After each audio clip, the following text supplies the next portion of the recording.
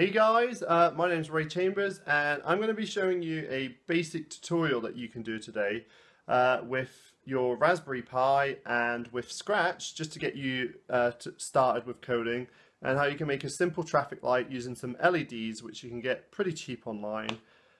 So watch this video and find out how to make a traffic light system. So what we're aiming for is, I've got my Raspberry Pi through the TV here, and when I press this green button, it sets it up, and if I press the space bar on my keyboard, I've got the red light, then the yellow light, then the green light, and that's pretty easy to do.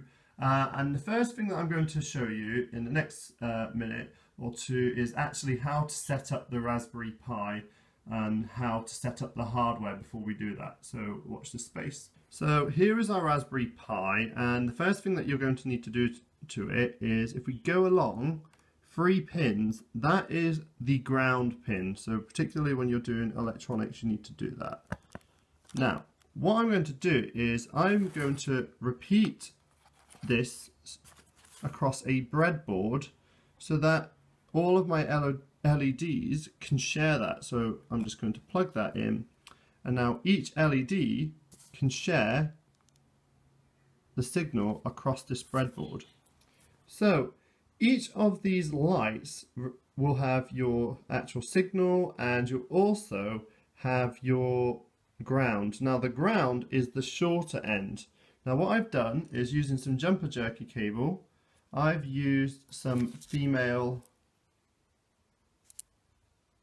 to male cable, and I've hooked those LEDs up, and the smaller section goes into the ground of that board. So what we're going to do now is connect them up to each of the pins. So what you can see here is I plugged in pins 17, 18 and 15. I will put a diagram at the end of this video. And then I have my 3 connectors. Now each of these connectors will need a resistor to control the flow of electricity to these LEDs.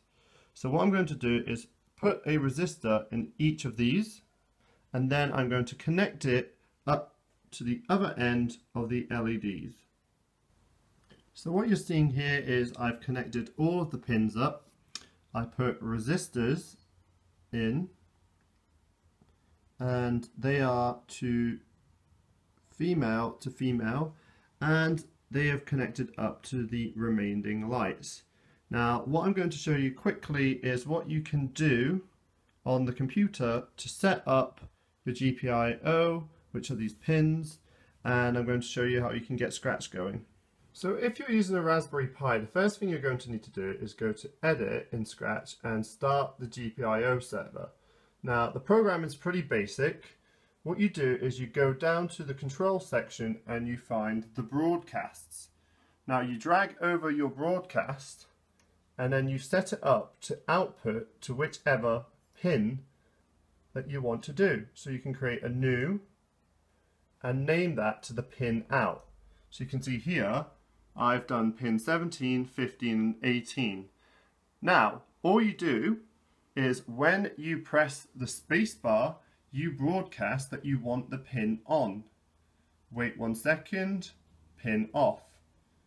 Wait 1 second, pin on. So you are just controlling the power that goes to each pin, and when you run that, all I need to do is press the space. So I'm coming over to the Raspberry Pi, pressing the space bar, and that is your basic code. So a nice little project there to get you started. This kit, I will put the link to it. It's about £11 on Amazon. You do get some cables with it. I ordered these from Pi-Maroni. I'll put the link below. But this kit comes with all the resistors, enough LEDs so you could even get another project going. I'm going to be doing a lightsaber soon. There's also plenty of resistors for you to do plenty of other things. So I hope that was a pretty useful project for you to kind of get to grips with, something basic to begin with. There are other projects you can do with motors and so on. But yeah, give it a go. The links are below for you to get hold of some of the equipment to do that. And stay tuned for another project.